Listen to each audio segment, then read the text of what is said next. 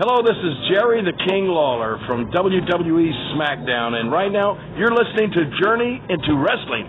I don't know why you're listening, but you are. To a nicer guy, it couldn't happen. I'm the man of the hour, the man with the power. Diamonds are forever. He put hard times on Dusty Rhodes and his family. And what you gonna do, Ospreay? History beckons the Macho Man. Yeah. The best there is. The best there was. Austin 316 says I just whipped your ass. 2 words for ya. 2 words. And yes, a man. The champ is here. Do I have everybody's attention now? Ladies and gentlemen, welcome to episode 3 of Journey into Wrestling. I'm co-host Nate. Brando? How's it going, man? What's up, dude? Oh, it's going. And it's pretty good, man. We're here sort of live. Ooh, nice Easter egg. Dylan's I calling. like You know, that. we're kind of hanging out here in the game room. If anyone's listened to the Game Addicts podcast, it's sort of the same get up, where we're just kind of hanging out in the game room. So if you hear any, noise in the background, Smash Brothers, something like that, hopefully that doesn't flag YouTube. Yeah. Hey, I'm still undefeated at Mario Kart, You by the are. way. You are. Sans now, one race. I hope if you're hearing this that you'll go check out our live 100 episode that we actually did live on stage here. It was pretty neat. Really cool and really fun to do. We're going to have to unpack that on our next actual Journey into Yeah, Comics. on the actual parent Journey yeah. to Comics. But joining us here today is a guy who just joined me on the Game Addicts podcast, our good friend Tony Jenkins. Hi.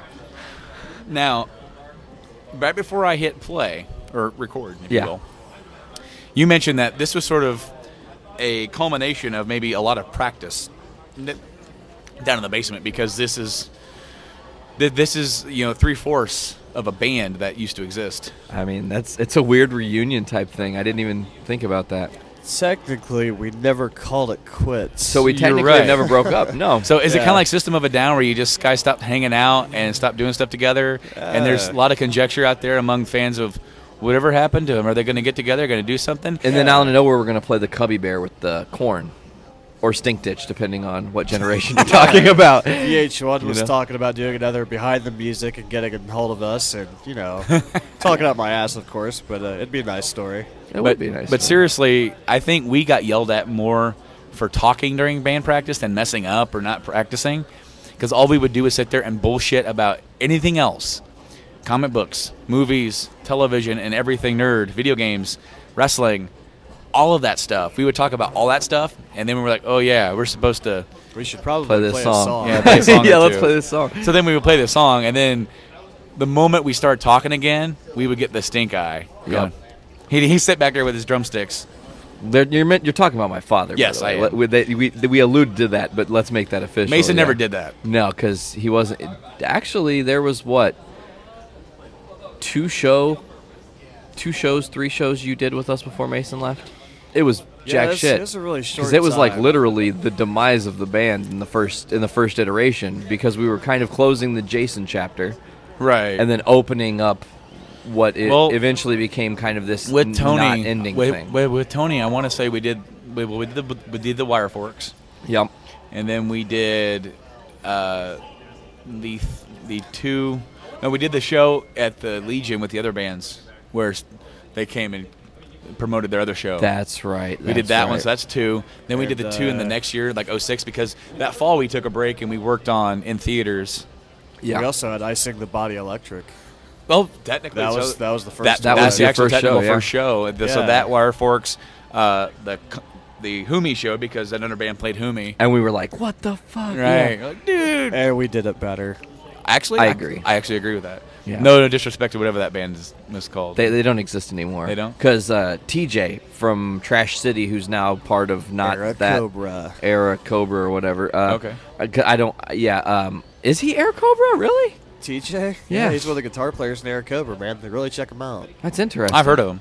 I've play over- heard of them, but I didn't know TJ was a part of I that. do. Great band live. Oh, Great. okay.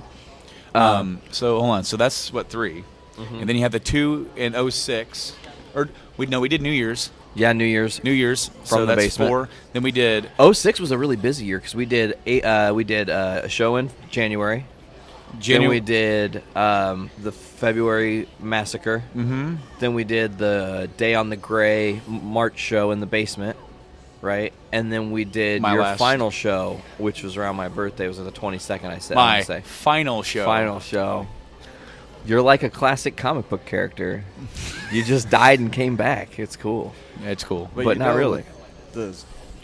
With everything we've got going on right now, there's nothing really stopping us from collaborating online with the technology that we've got. Absolutely. Right? It would be so fucking easy. We could actually do like another Draxus album. But never actually be around each other. Yeah. It would be interesting. Yeah, and, you know, it's amazing how like some bands who just can't stand each other, why they don't just do that. Yeah. Well, Slipknot at a time did that. That was how All Hope Is Gone was recorded, because Joey was never to be around Corey. It just wouldn't happen. You know, and then they played shows together. Learn something new every day. Yeah, you really didn't know that, huh? No, I didn't. Oh, yeah. Corey and Joey at the end. That was the only album they hated actually recorded in Iowa, too. Yeah, also true. Mm-hmm.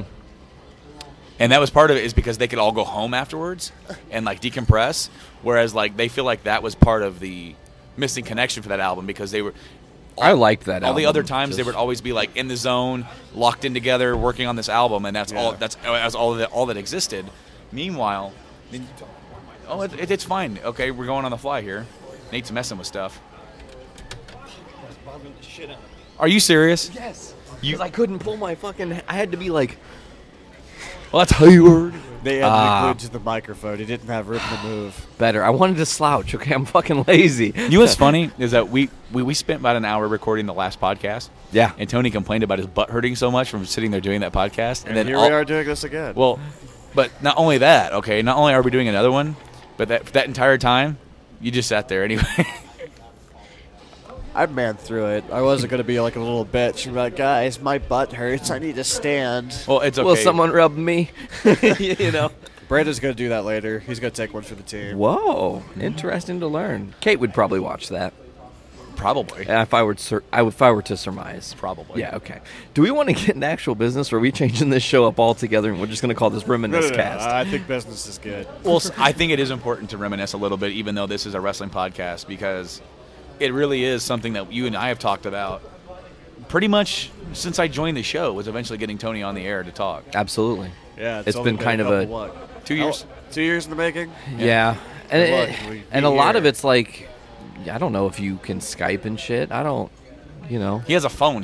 Anybody with a phone can I Skype. always forget that Skype and phones, it's the same thing, because I have a fucking iPad. It's sitting right there, and that's my Skype. I don't have Skype on this thing. That's archaic. I don't want to sound like Wes in a fish tank. Right. This wasn't even a planned deal either. It just so happens that we found out that you were doing this, and I just happened to be here anyway because I support Chris and Vintage Villains, and lo and behold, it works out for us. It works out nice, yeah. Yeah, it's pretty cool. I mean, once you said you were going to try and be here today, I'm like, we had planned on doing a couple more off the stage. Like, maybe we can get something together and sit down and just have a chit-chat. So, I mean, definitely it's really cool, because one of the things that we used to bullshit about a lot. Way too much was wrestling. Biggest band argument, I think, happened because of wrestling. Refresh my memory. Fuck you heard around the world? Yeah. We were talking about Bret Hart. And Dad's like, Bret Hart sucks. And you went, fuck you. And he went, excuse me? And I thought I wore... And you know what the crazy thing is? They're the most two relaxed guys in the band. They are, and then here it's like, yeah, I remember that, because I just shut up. Me too. I wasn't about to say a word after that, because I knew that was like not a serious Your phone deal. went in your mouth. Yeah. And the funny thing is from my perspective, I knew what Brandon was saying. He wasn't saying it maliciously. You were just like, well, no, fuck what you think, you know, like whatever. Right. And it would like that. I don't care about your thought. But Dad, being old school, he heard "fuck you" and he heard "it's on." Remember what me and your dad used to tell you all the time? It's not what you say; it's how you say it. Yeah. Brandon had that defensive tone, and then Jim just kind of it's like, "Oh, really? Do you want to step out behind the woodshed? You know, is this back in my day type deal?" It's like, yeah. So that was wild over Bret Hart, because Bret Hart, I think that was right when he came back. He was just coming buried back. the hatchet. Yeah. It was maybe the week after that. Yeah. Yeah, because your dad was dogging on Brett. Brett's one of my old favorites, man. Me too. Absolutely. I love Brett. One of the best books ever written was by Bret Hart. Oh, dude, like his autobiography. My true life story in this cartoon world of wrestling. Yeah. That became my Bible for a while. It's so good, dude. Like, whenever I would have nothing to do on the crapper, I read that. Yeah. And I say that with all sincerity. Before we could do a lot on these, on our cell phones, right? You know, you would read stuff. I read that book from front to back so many times. I know the stories in there. Like, it's like I could tell them, and they were my stories almost. So if you had to throw out a guesstimate, how many times did your legs fall asleep while you're on the toilet because of this? A good number of times. Okay. I tell you what, man. You know what? I'm a quick shitter, man. Dude, I am not. In and out. I am not, dude. I do can't. the deed. I feel it. I go. There's no delay. Just no, dude. Move forward with life. I want to do other things. It's almost like a cathartic thing for me. I mean, if it's before a shower or something, that's like, that's like the best time, to take a shit. It's just. Well, I mean, like. I think he just said he doesn't wipe his ass. He No, just jumps in the shower. He's like, oh, there it is. He gets the shower head and puts it on like the harsh. You'd sit there and it's like bidet in the shower. No, that does not happen. And that's when you angle it a little too much. You go, ooh. That does not happen. This is Journey into Wrestling, everybody. Thank you for joining us. Nice, long, 10-minute cold open. That was a test intro. Oh, that was funny as shit. Pretty much. Doing sound levels. Oh, dude, it's awesome. Anyway, guys, one thing that I definitely want to talk about here today, and of course Tony has said that he's a little behind on stuff, but he knows wrestling. He can weigh in his opinion. Regardless. You're right. And the big news coming out, and it was really weird how they're doing this now, how they're letting like the website and social media break certain things that they would save for television. Yeah, they're making it more social media interactive. Right. Well, see, normally, like back in the day, they'd have been like, ending of Raw. There's a new brand split. Now it's like, oh, by the way, today at noon, WWE.com broke the news that July 19th, SmackDown's going live on Tuesdays, and new right brand after split. Raw, yeah. You almost don't even have to watch it anymore. It's getting to the point. And it's funny that you said that. For a long time, I didn't watch wrestling. I would literally just read the recaps on ProWrestlingScoops.com, which is a shitty site, but that goes without saying. NoDQ.com. No DQ. I need to go there. But all those old videos. But I lost my thought. Yeah. You were talking about this happens to him on a not watching wrestling. Oh yeah, not watching wrestling. So to get back to not watching wrestling, I would read, and it wasn't until more recently when NXT TakeOver started happening that I feel like I do myself a disservice if I don't at least sit through and watch the Hulu recap of Raw and SmackDown. Try to watch the new blood upcoming. Well, I don't have to. I know who's new, and they're not really new. They're like legends on the indie circuit, And it's just timing. Timing is everything. It's like all the times you wanted the fucking indie guys to be on top and they were pushed down by fucking Dave Bautista and people like that. Now is the time where they're not, because those guys, your big guys, can't last forever. They wear out quicker because the muscle mass, These little dudes and these smaller statured guys, they're all just phenomenal. And even Big Cass is not a little guy. But he is a thin-framed man. He's not, like I say, he's not Dave, I hate to say it, but Dave Bautista bulky. That's when you think extreme Big Papa Pump muscly. You know what I'm saying? So I always am just the big bad booty daddy. I'm buff. I'm the stuff and the girls just can't get enough. Oh, God, so gross. Got to push past the pain, make the body grow. Yeah, the Big Pump Pump workout video. We need to show him that after the show. Gosh. It's funny as shit, dude. Oh man, that was one of the really early podcast things where like we watched something and sort of like reviewed it. Was this workout video on YouTube of Big Pump Pump, and the funniest thing about Scott Steiner is always the fact that he is so out there with his sayings. Yeah, and he can't wipe his ass. Oh yeah, you know it. He can't get around. Yeah. This is his moment. We were in this building, 2008. Oh, June 2008. Weird. TNA was live here. Yeah. Nice. And I was like second row, and these guys were like you guys were like in the seats somewhere. Yeah. But we sat there the whole show, and I think it was like almost close to the main event. And I look over there, and I'm like, that's Nate. That's Sarah. Holy shit. And I do remember Scott Steiner was here that night. So was Joe and Styles. And yeah, I got I have that picture with Joe and Styles in my RKO shirt because I was fucking rebellious. Yeah, you were. I actually bought a TNA branded shirt. Like, just never in my wildest dreams would I buy a shirt that just says WWE on it. But I was so into TNA at the time that I was supportive of the brand that I actually bought a TNA shirt. The logo was fucking cool. Oh, the logo's badass. I mean, it's, but then, then they say, hey, if you want to take a picture with Samoa Joe and AJ Styles in the ring, it's $10. And Joe will sign the thing. Joe still have it. Like one guy we're actually going to be talking about later on. Jeff Harvey. Yeah. The same thing, right?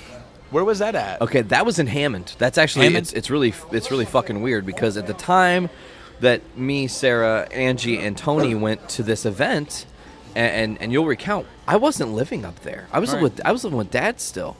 So when we went up, we went and stayed at Sarah's parents, and and that is what it is because they're a little bizarre. They're out there, but we go to this wrestling event that now is literally 2 blocks from my house. I literally can walk there in a heartbeat, and I did just you never put 2 and 2 together. And that was when we met Jeff Hardy. We have a picture in the ring with him. He was a very nice fellow. That was the same day that I literally cut an entire line of people to get Jeff Jarrett's autograph. And Nate over here, RVD. Oh, yeah, I met RVD too. He was super chill. But no, during the matches, and every single fucking break, I screamed at the top of my lungs, tweet me, Bo Rash. Because I was trying to start a fucking Twitter feud with Jeremy Borash just to see. And then it didn't go anywhere. So while we're on TNA, sort of rumors hitting the dirt sheets out there. Oh, yeah? About TNA is once again behind in paying its talent. Doesn't surprise me. This is the second time that I remember seeing it. It may have been more than that, but it's definitely the second time that I've seen this happen. WWE now owns TNA. It's ECW too. Well, the fucked up thing, Tony, and I know you don't really watch so much, but NXT, which is like the modern OVW, okay? NXT is better than TNA. I'll let you sleep on that for a second, but that's the reality. That's hard to do. That's but really, personally. But really, with the talent that they have over there, if they were to use their brains, they could get themselves out of this. But they don't have the right people running that business. Do you know who the NXT champion is right now? No. Samoa Joe. Fuck yeah. Yeah, and then that boy could move. And also, they're in talks with Eric Young to sign with the company, and also Bobby Roode. Yep. And Cowboy James Storm actually was in talks to come into WWE through NXT, but then ultimately decided to re-sign with TNA, and then reform Beer Money just in time for Bobby Roode to leave and go talks with WWE. So now Bobby Roode is over. Austin Aries is now in NXT. Wow. I mean, dude, it's stacked. Are they following the money, or are they just think this is a better company? Well, NXT is it is, to me, a WWE-ized sort of, because they do put a more emphasis on in-ring action. Okay. But it definitely has a production value of WWE. But take what TNA was like 10 years ago and how much of a underground vibe it had, and, we're the next big thing. That's how this feels. They put so much on the map. I mean, they had their little, was it the X Division going on? The different ring styles, those cages. I mean, they really had, a lot of potential. The Lockdown pay-per-view. If you ever, you said you had the network. Yeah, I've got WWE Network. Check out some of the NXT stuff, especially, the live TakeOver events. Those are, their pay-per-views. I would watch TakeOver Dallas. Absolutely. You need to check out a match between Cesaro and Sami Zayn. Oh, my God. What was that? That was the first Arrival? That was Arrival. Oh, my God. That was, their big match to settle their feud, because they already had some really great matches. Some argue that the 2 out of 3 one was even better than this one. But this one, it was just it had everything, okay? It had everything that you ever wanted. Now, TNA, and we've actually talked about this, was it the last episode? Was it episode 2? in XTNA. It seems to be a running theme. Well, right. Well, see, eventually I want to get my friend Joe on, and we're actually going to do a whole episode dedicated to, like, talking about TNA. I have a whole mini collection of TNA DVDs. This guy that I work with is the only guy that he can talk with me about TNA better than even me. He knows TNA. He likes TNA. He doesn't really watch it much anymore. Dedicated follower then? He was, man. He was into it back then. And I definitely want to get him on because whenever we talk wrestling, eventually he'll throw Matt Bentley out there. And I'm like, wow. Dude, that's deep cut. Dude, that is deep cut. Like, I barely remember Matt Bentley. And then I start thinking, I'm like, dude, okay, that was like 04, 05, like X Division, man. But Petey Williams. Yeah, Petey Williams, man. He was great. Lil Pump.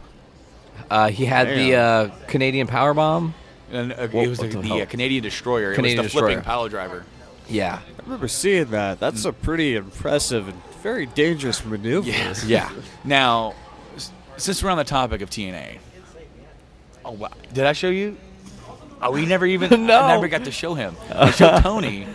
Well, I'll watch it after and I'll react. If this is what I think it is, I love it. But I we may have to hit pause just. You know what, folks? We're gonna take a quick intermission. Tony, if you could hit the square, the stop button. This one? Yep. Now. Okay.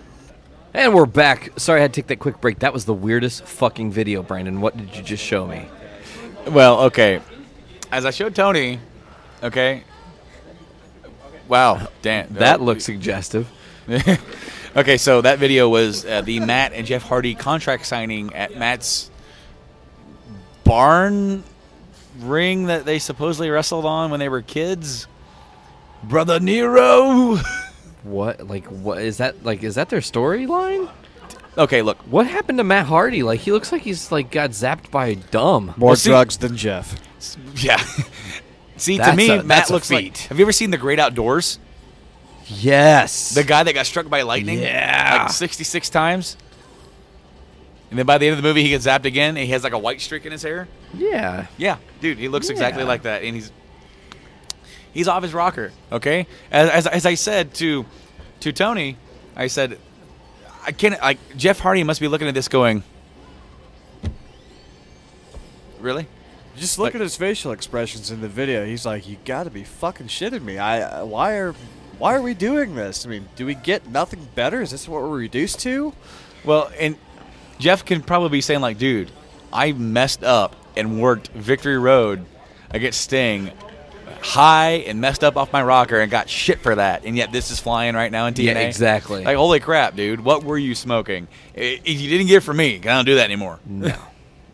That's Scout's just honor. At least from what I understand, Jeff's pretty clean. But oh yeah, I mean, after that, he probably went to a bar. Dude, I would have. Me too. And what's the deal with? Was that Matt's wife? Was that Matt? No, that was Jeff's wife. Was it Jeff's wife? What was she doing there? She was throwing that fake baby at him. Throwing that fake baby? Yeah, to turn heel on Jeff Harvey. Mike Adamle. Do you There's remember one that? man that has a problem with that, and that man is Jeff Harvey.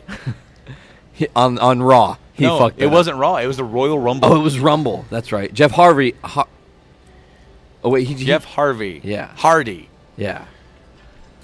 He messed up worse do than you happen. did when you said MCU for DCU. Yeah, well, that happens. No. You know. That is blasphemy and unforgivable. Messing up at a pay-per-view? Well, It's gonna happen. it's the transition that's going to happen with me in comics because I used to be a huge Marvel guy, and as I'm getting older, Wait, did you say a douche Marvel guy? No, a huge. Oh, okay. Huge Marvel guy. I just douche Marvel guy. And now I'm moving into loving DC way more. Like I love the comic side of DC. I'm not really a big fan of their movies, but like Marvel's got the movie thing down, so I can enjoy Marvel. Yeah, but they're too predictable. It's too bright. And no character really has to actually worry about dying. Not even Rhodey. Yeah. Quicksilver died. Spoiler alert. It has remained dead. And he's not coming back. Who cared about him? He was their Flash. Nobody until this movie came out. Except for Nobody less cared good. about him. Nobody cares No, about his death. that's not true. Do you Because know what he did? He goes, "But you didn't see that coming," and that's all he did for that movie. That's true. It's that whole emotional But we also thing, have X-Men going on. With another Quicksilver. Which I like Evan Peters as He's Quicksilver. doing a good job. I haven't. Did you see this new movie? I have not, but I just watched his introduction in was it Days of Future Past? Yeah, I was really that was impressed. awesome. That's a That really sick scene. Set the ground for me Absolutely. as far as that character goes.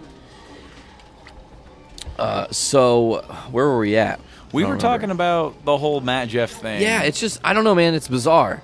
It's really a weird video you showed me, and you're like, did you see this video with Matt and Jeff? And I was like, no, like I don't watch TNA. Why would I do that? You know? And then you guys were watching it when I came back in.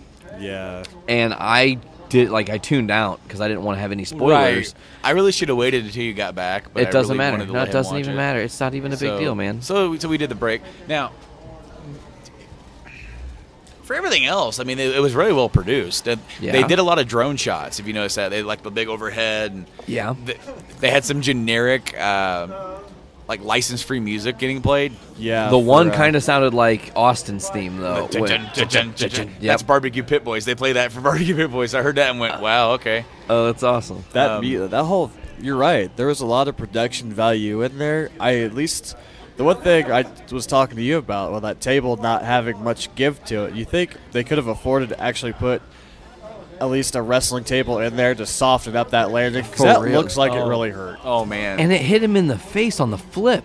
I mean, they land through it, and that thing smacks one of them either in the back of the head or in the front of their face. Nero! Yeah, there was no fixing that. No, and I mean, you see, it snapped the fuck off. Forever. What is that accent that he's using? I don't know. It's almost like he's like over Shakespearean acting, you know? Dude, tell me, okay, now, I hit the table, but tell me that I wasn't the only one that thought of this, and maybe it's too obscure for you. I don't know how much WCW you watched. Do you remember the Maestro? They used to lower the piano down, and he'd like play the piano. Him playing the piano made me think of the Maestro. And then he goes, I knew you would come, even though at the beginning of the video he goes, I've invited you, all the world, and my brother Nero. He goes, well, yeah, you knew you'd come because you invited him. Because I think he had a match, or at least like a small little feud with the artist formerly known as Prince Iaukea. Yes. Oh, that's a deep cut. Prince Iaukea. Yeah. That is a throwback. So when you said the Maestro, I was like, oh, yeah, I remember this guy. And then you remember Berlin. Oh, Berlin was great, although Das Wunderkind would have been much better. He went back to that eventually, didn't he? Alex Wright?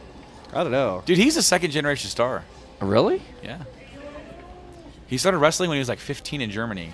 And then by the time he was 18 or 19, he got signed by WCW. Wow, he was that young working in WCW in that era? His rookie year, both him and Triple H were kind of going around the same time. And they were both young up-and-comers. Yeah. And they had a match at Starrcade 94. Both of them were undefeated. Alex went over. And it was funny because then in 95, shortly thereafter, Triple H would ask for his release, or he wouldn't resign. Yeah. And then he would try to go to WWE. And get in. And then get in there, and then he ended up getting in there. I think sometime in 95 he got in. But hey, Alex can still dance with the best of them. Yes, he can. He can boogie down for sure. Ernest the Cat Miller. I'm just thinking about WCW guys. I was just thinking I'm the greatest. I'm the greatest. What? Dude, it's funny because he actually sort of became somebody of like note on their programming, whereas Glacier was nowhere close.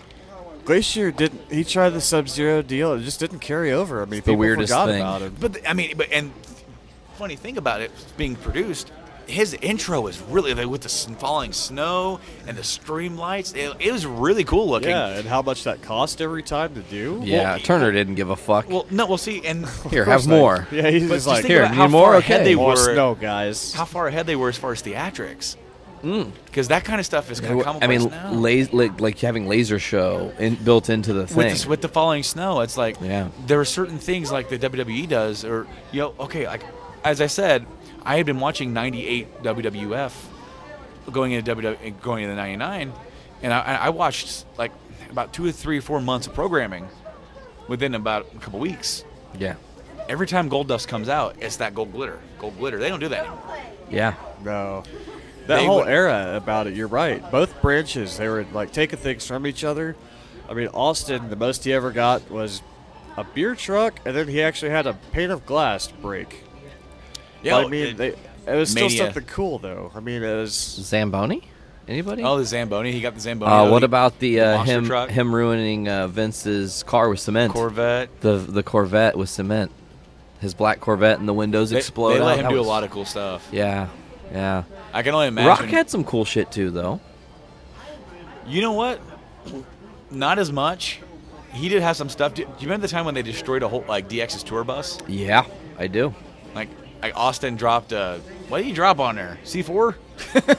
It was some kind of explosive. He dropped something and the whole tour bus blew up. And they're like, ah, damn you, I think that was Austin. back when as a kid you assumed that if you drop something heavy on a vehicle, it just explodes. Mm-hmm. So it wasn't even a weapon or anything. They just dropped something they just dropped a heavy ass beam. Well, see, and then they didn't even beams. They didn't even have to drop anything on Vince's limo when it blew up.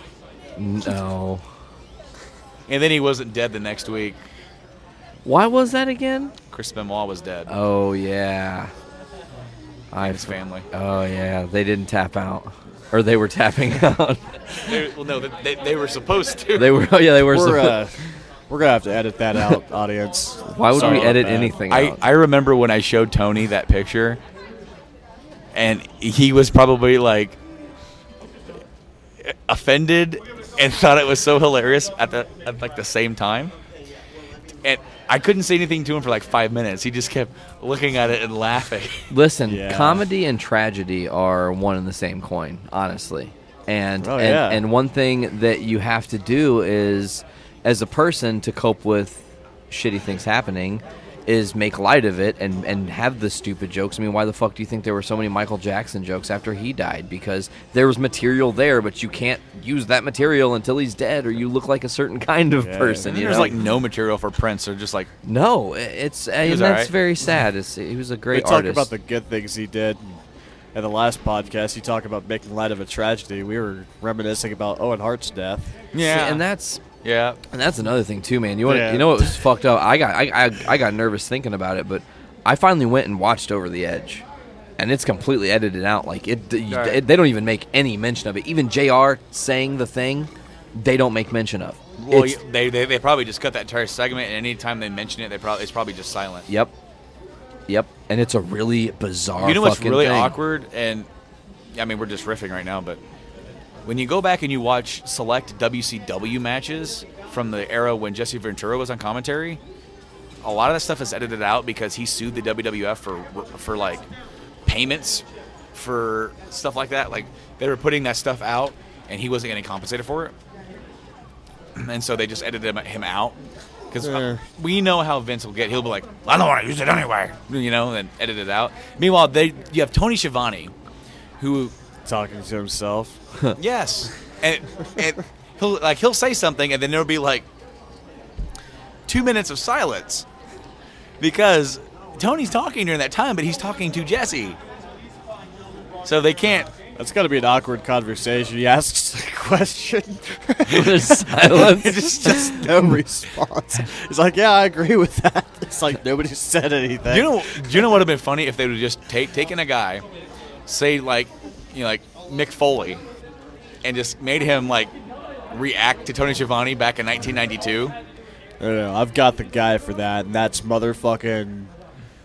Wait a minute. Oh shit. ECW. Joey Styles. Joey fucking Styles.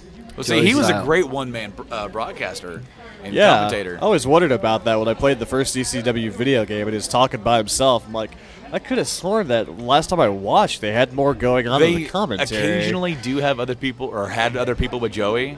Like Joel Gertner would be with him, and he would sort of be the over-the-top character. Okay. But a lot of the times, it was just Joey because Paul really liked Joey, and it was unique only having one guy on commentary. And then that made room for if wrestlers wanted to come in. If it was a match or a feud, they could come in and it would just be Joey and the other guy. It wouldn't be two guys and then this guy. Yeah, the only other one-man commentary guy I can really think of that really made me laugh my ass off would be The Rock. Oh, yeah, The Rock was commentating his own matches. That's genius. Brilliant. I loved it. The Rock's about to whip his monkey ass. Take the head, go back at it. Now, there's another thing that's kind of making waves on the internet that Jeff and Matt thing did. And I showed you that video earlier, and it was that really choreographed wrestling. I believe it's Ricochet and Ospreay are the name of the two. And it was during an event in New Japan Pro Wrestling. And it's really over the top, really well done. Those spots are impressive as shit, man. It's getting controversy on the internet because Vader spoke out against it and said that is not wrestling. Because it's all so that was okay. I will say this. It was more like they were dancing because of how well the spots were planned, but they were still taking bumps. Oh, they were. And that being considered, you know, kudos to them for having the balls to do something like that. Have a match that well planned at the end. And I don't know how the whole match went. I just saw what was the highlight. The highlight or the finish. It's like a 22-minute match or something, but uh-oh. You got a phone call? No, it's an email from work. Ah. He just said, it can wait. I'm doing Nope, I was wrong. It's an Apple Store email. Fuck that. So I personally believe that there is a spot for that kind of wrestling. Yeah, it really takes technical wrestling to the next level. Oh, yeah. Because there's always been, cruiserweights, lighter weights. Like, I remember, hearing, because I wasn't there, but when people started first doing, like, a drop kick, it was a big deal. I can see that. Because it was normally just two guys grappling each other, and this guy's kind of flying around, hitting some arms, hitting some elbows, doing a drop kick, and you're like, well, this is entirely new. It's exciting. Cruiserweights was sort of the same thing, like especially like kind of like in the late 80s, early, and again in the 90s, where you actually got to see a faster moving product. Of course, that then excelled into the indies where. God, we could do a whole podcast on cruiserweights. Like, okay, now the only. If I had. Luchador. Huh? And Luchador. Oh, yeah. Of course. Now, the only thing that I have to say about that clip is that sometimes they're reacting so fast, they're not selling. I agree with that. Yeah, definitely. So it's almost like, what move is going to end this match? Because a lot of those moves are big impact moves, but they're moving so quickly to the next spot that they're not selling too much. And maybe that is because I didn't watch the full match. Okay. So I must say that 100% honest. I want to watch the full match, and I want to make sure that, because it doesn't seem like the whole match is like that. But during those big spots, there's a few moves in there that I would hold for a minute. Yeah, but if that's a highlight reel, what moves did they do that we didn't see that they're supposed to be taking damage from, and then later on they just get up like everything's A-okay, and still be able to continue that? That means that could have been a lot of like on the mat technical wrestling. The art of selling is almost a lost art. There are some who are really good at it. Dolph Ziggler, come on. He bumps everybody. Dolph's the best. Ultimate Warrior was the master of selling. That is a completely non-true statement. I know. Andre taught him to sell. Yeah. I don't want to lose, so I'm just not going to. Oh, yeah. Man, it's really getting... It's getting very busy in here.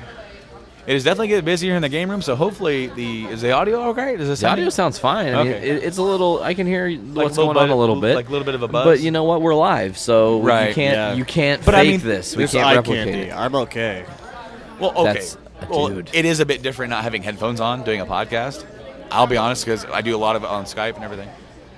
Yeah. Yeah. But anyway, no, I'm just hearing more of it than I feel like I did earlier, and I feel like there's more people in here. But that's definitely part of it.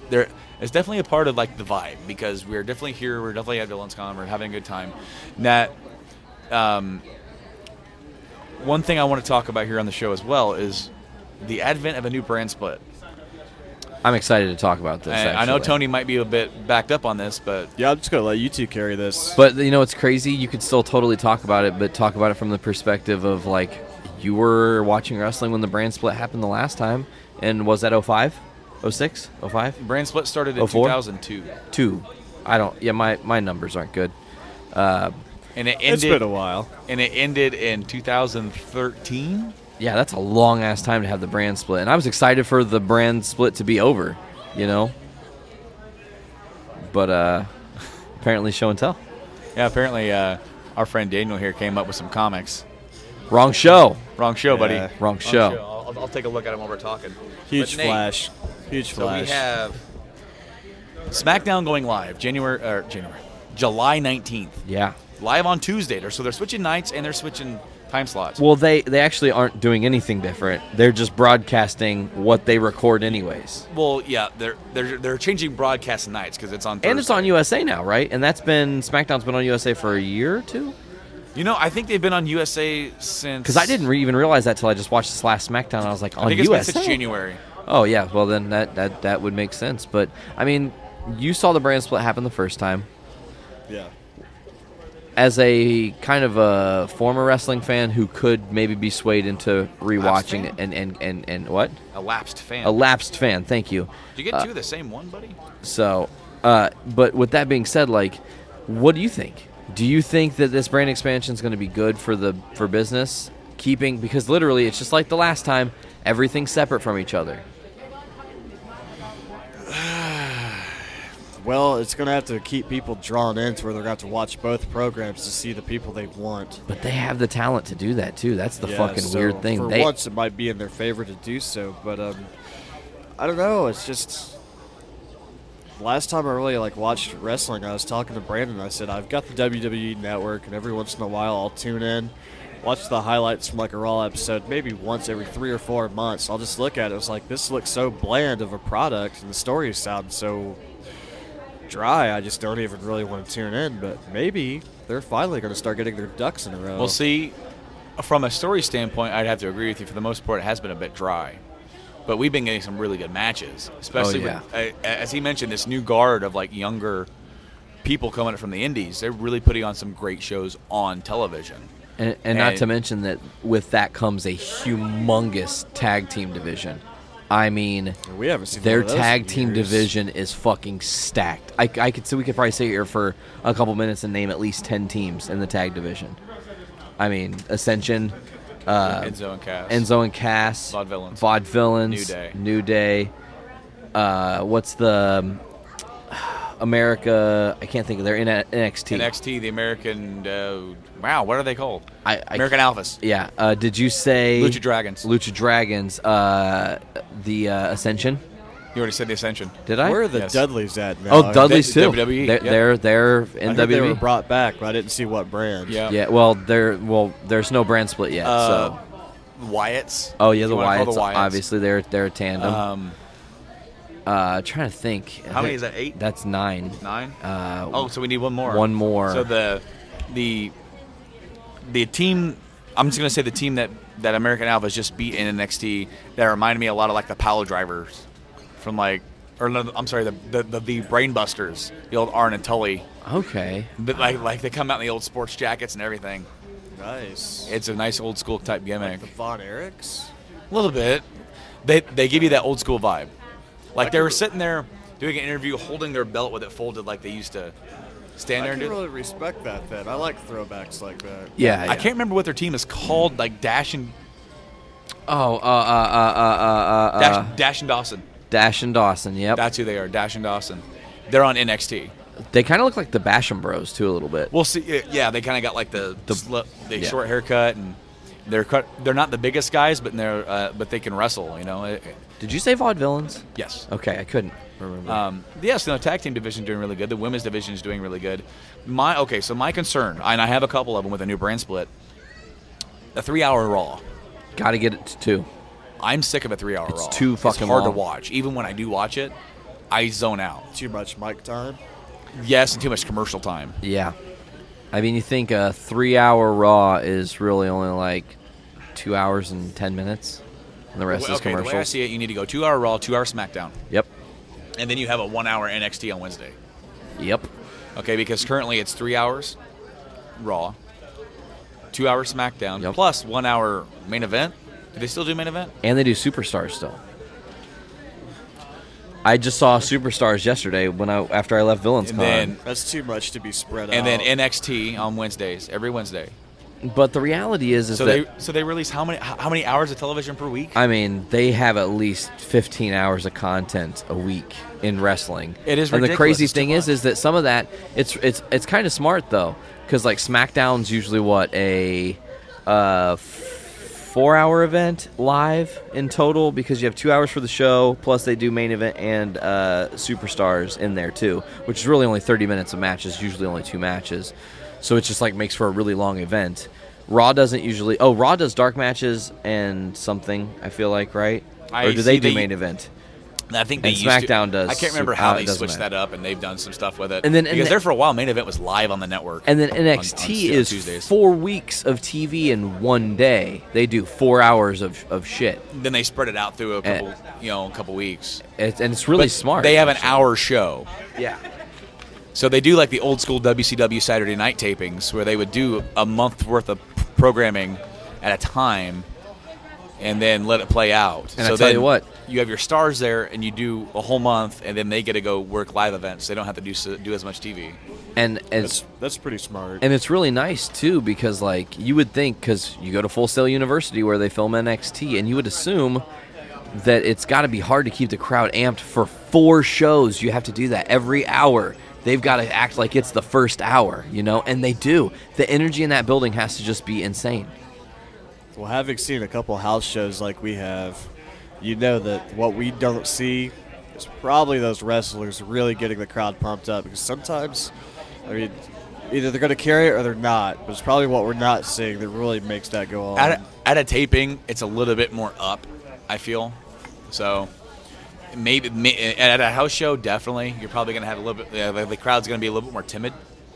But when you have the energy of like all the lights, everything, it can get people into it a lot more. And also, if it's anything like when I went to Judgment Day 09, deep cut there, then like actually being at a live event is really, really totally different, because Lillian came on the thing and she goes, okay, guys, you're going to see the screen and it's going to say the old thing that it used to say when you had to order it on pay-per-view before the network, about don't record this footage and shit. And then they still put that on. And then she said the pyro's going to go off and you guys need to go nuts.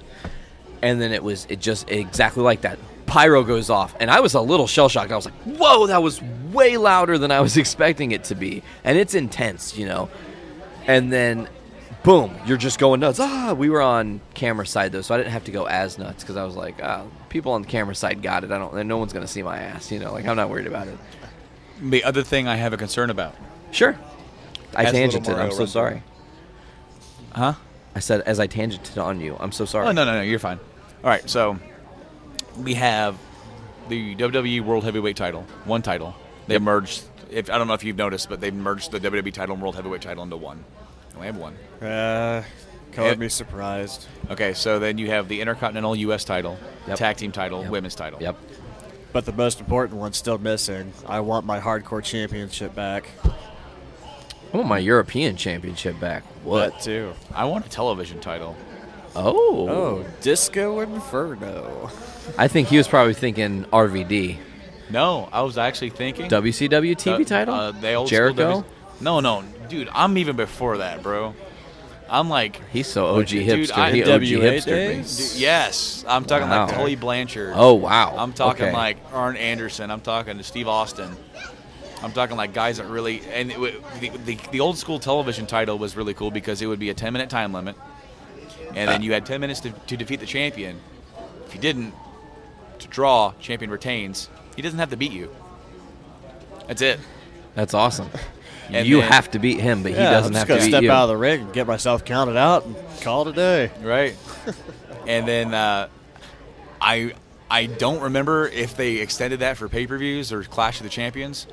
If I were in charge, I would make it 15 minutes, because it still makes it to where, okay, you're not going to have a long match. You have to beat the guy in 10 or 15 minutes.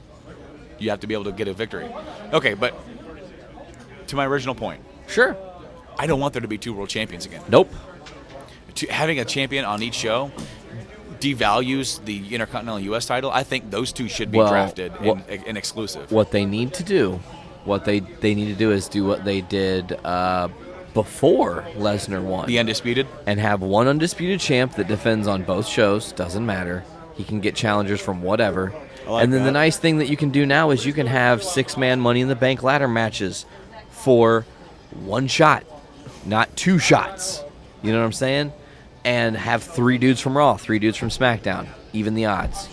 That makes it interesting, and that way you're not always so, I know those feuds are going to happen because those are the biggest names on SmackDown right now, and I know those feuds are probably going to happen because they're the biggest names on Raw. Yeah, predictability has definitely been something that's soured the WWE Fact. for a long time now. Fact. Yeah, I would only have the Intercontinental and U.S. titles be exclusive to brands. I would split those up per brand, and that would be that show's title, singles title. So how it was, IC on Raw, IC on Raw, US on SmackDown. It doesn't really matter where they go. It's just that title is that show's title, and when you hold that title, that means you're a legitimate contender on that show. Who does William Regal have to use the power of the punch on to make this happen? Nobody, because he's the general manager of NXT. Really? Yeah. Okay, I'm really out of the loop. So, and he still has his old school music, which is bad as fuck. Really? Just saying. Yeah. Like that dictator music. I definitely have to tune in now. Dude, it's good. I'm telling you. You're not going to be sad. Tag title and WWE World Heavyweight, I would actually keep those floating and only appear on that show when they're actually in active feuds with whoever's on there. Or maybe they'll show up to give someone a shot. Yeah. Or either a shot or they'll make an appearance because, I mean, obviously. You know what they could do? What? And this is me riffing. Because everybody's thinking about this thing like, oh, it's all about who is on Raw and who is on SmackDown, but no one's talking about Stephanie running Raw and Shane running SmackDown or vice versa. Stephanie takes SmackDown, I guarantee you that there will be no Men's Championship because it will be Charlotte as the top dog because they've had women's title matches headlining Raw consistently. And you know what? It's fucking great. It's some of the best wrestling I've ever seen. They are getting it done. That's what really gets me. And it's crazy. They actually are a crop of female wrestlers that don't just look good. NXT TakeOver Brooklyn, the Bayley Sasha Banks NXT Women's Title match, amazing. Was one of the Stole best the show. matches I've seen last year. Yep. And yes, like that women's brand in NXT started to shape and differ to the point where WWE has changed it. It's no longer the Divas division; it's the women's division. So they're actually finally giving them the respect they actually deserve instead of just showboating them. Yes. All right, I dig it. Yeah, I mean, and the Jesus, the TV. We didn't even talk about the TV with Charlotte and Rick. God, I mean, a little Ric Flair overacting, but fuck, was it a deep cut? You know. Okay, so I have to admit something. I haven't watched it. I only heard about it. Really? Did he cry? No. Rick, wept like it was his final appearance on TV ever. I swear to God, it might have been. Genuinely, they might not have him on TV anymore because his daughter ditched him. Said, "I don't need you anymore." But it was beyond that because she didn't just say, "Oh, I don't need you anymore." She said, "Dad, yeah, you think you're awesome and helping me now, but where were you for 30 years of my life where I was damaged because you were on the road being a party boy and doing all this shit you shouldn't have, you know, and like really hit real shit." Yeah, I think he's still being a party boy. And then, well, probably, but no, I wouldn't doubt that. But like really, like, you know, he was on Celebrity Wife Swap with Roddy Piper. Yeah, and like he goes to bars sometimes, gives them bad credit cards, and then buys rounds for the entire bar, and then leaves because he's Ric Flair. Like, think about that. How are you going to tell that man no? Exactly. Think about that. It's like the most boss move. I know there's no fucking money. I don't care, and I'm going to leave anyways. This guy bought drinks, and the card was declined. Who was it? It looked like Ric Flair. We just won't say anything. We'll sue him when he's dead. You know. The moment Ric Flair croaks, all these people are going to be coming after his family for money he owes people. Yeah. I really hope not. Well, it doesn't matter because his daughter's building her own legacy. I tell you, she is. Charlotte is really good. What? Better than his son. Well, that apparently everybody's forgotten about. David was. I never thought he was a great worker. No, he Crowbar tried. Did a better job. Daphne did a better job. Oh. But then I guess Reed was a decent worker, or was shaping up to be, and then he passed away. Drug overdose, right? Huh? Drug overdose? Yeah. Drugs in that family. Yeah, well, that's dark. Now, because that was part of like Rick's weird, like, okay, so they did the WWE 2K14 reveal party at SummerSlam where they had a panel. Yeah. Rick and rambled. Flair was rambling. He was drinking. He also said TNA on that panel. Dude, he said a lot of crap. and WWE fired Jim Ross for it. Because Jim was the host. Yeah, didn't they try to say that Jim had been drinking and he was slurring his words, even though the guy actually had a medical condition, so he probably was?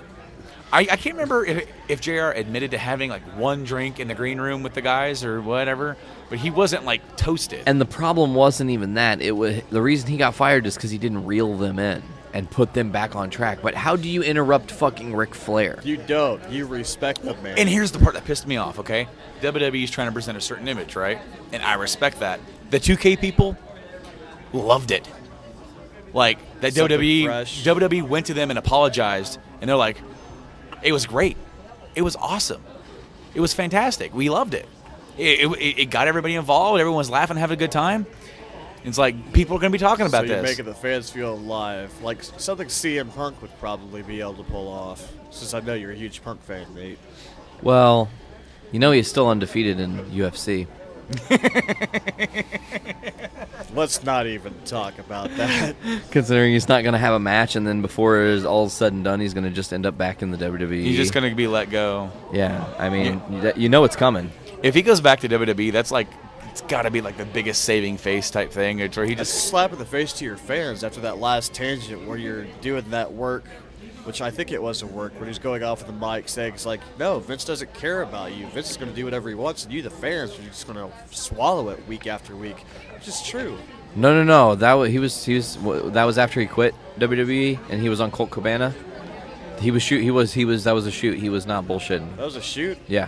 I thought it may have been a work, like Vince may have been in on. Said, go ahead and say it. Let's see what the controversy brings. Okay, the shoot that you're talking about was when he was on the stage, and they knew he was going to say something and kind of shoot. So it's what's called a worked shoot, where they know he's going to shoot. They don't know exactly what he's going to say. They might have an idea. That's why they cut his mic. And so when he started going too far, then they cut the mic and like, all right, that was too much. And he was right. The fans still sit week after week swallowing the same fucking regurgitated shit. Can I say, though, I'm so glad that they brought John Cena back to have the fucking club beat the fuck out of him. I saw a picture the other day. Uh-huh. It was Vince writing on a piece of paper his plans for the AJ Styles John Cena feud. AJ wins the first match. Cena wins the other 99. That's how it goes, though. That's how he's going to be on his deathbed. He's going to be like, put over Gilbert. Paul, come closer. What is it, Pop? Actually, let me make that a little bit more. What is it, Papa? Cena wins. His dying words are Cena wins. That's great. That'd be a hell of a thing to have to uphold. Why is that not a cartoon? I would watch the fuck out of that. Well, I've heard Camp WWE's been doing some pretty funny stuff. Let me tell you, Camp WWE is fucking raunchy.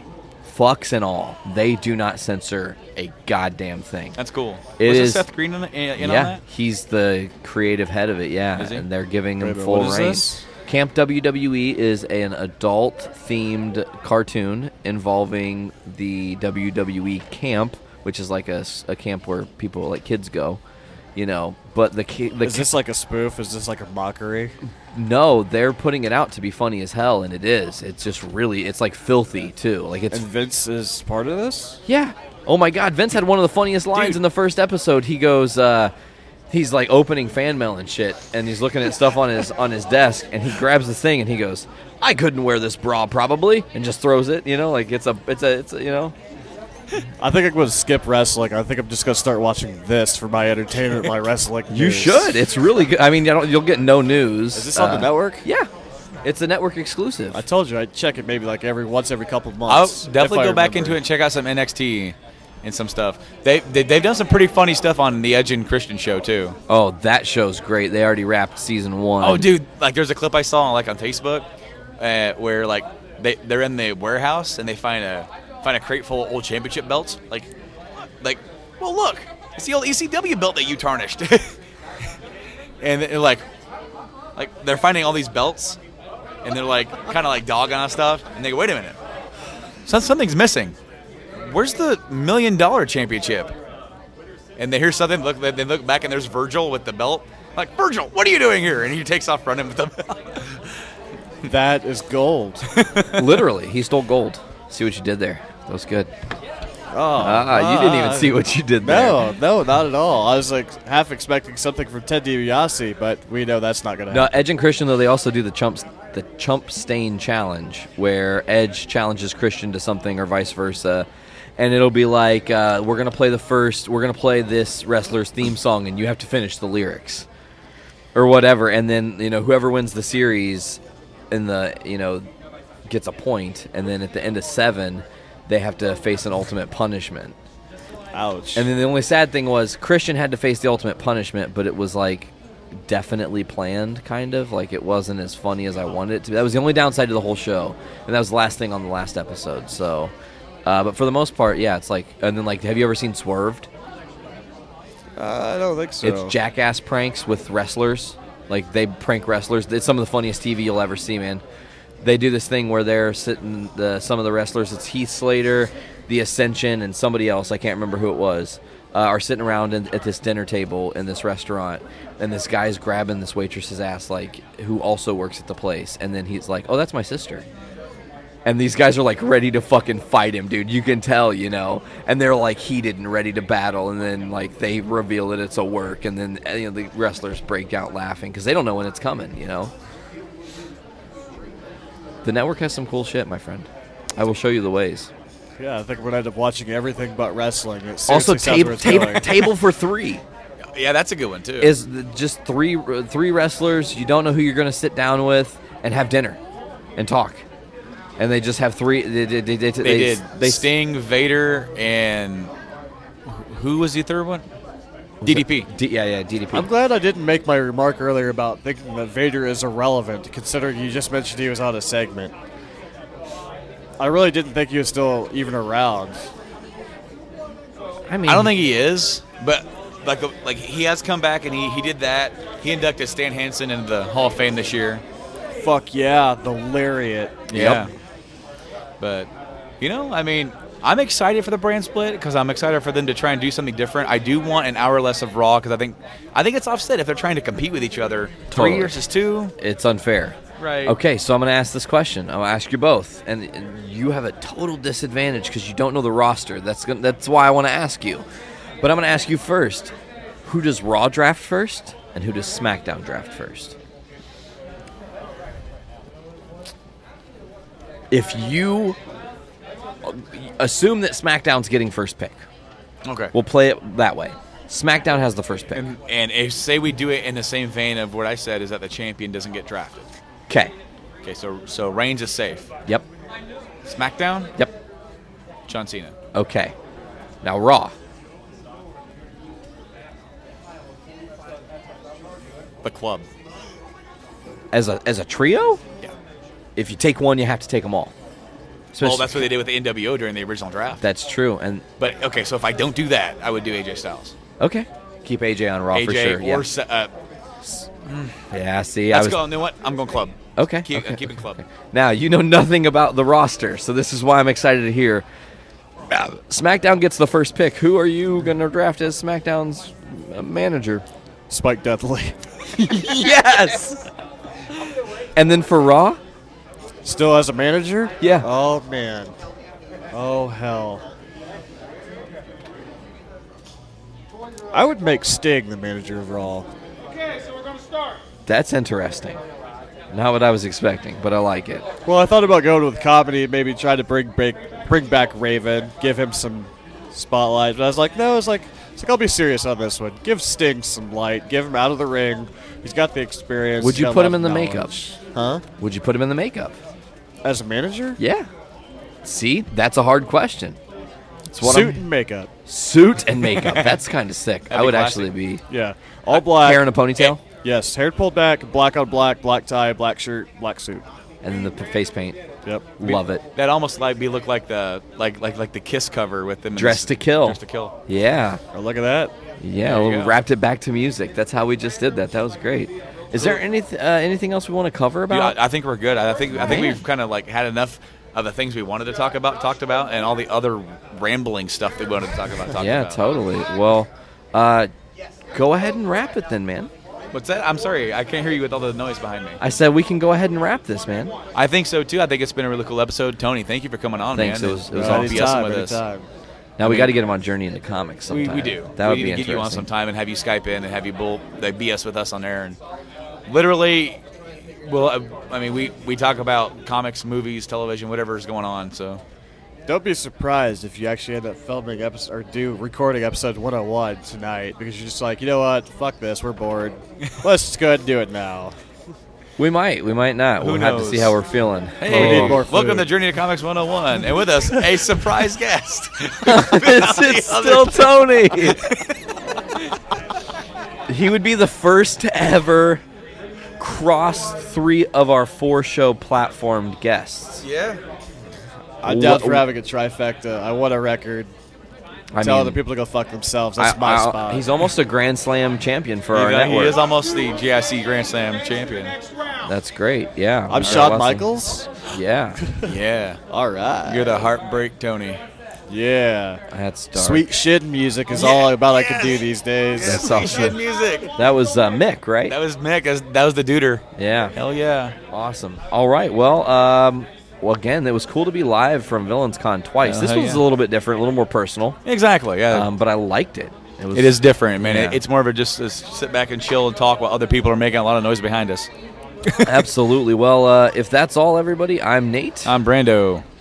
I'm just Tony. All right. Thank you for checking out Journey into Wrestling.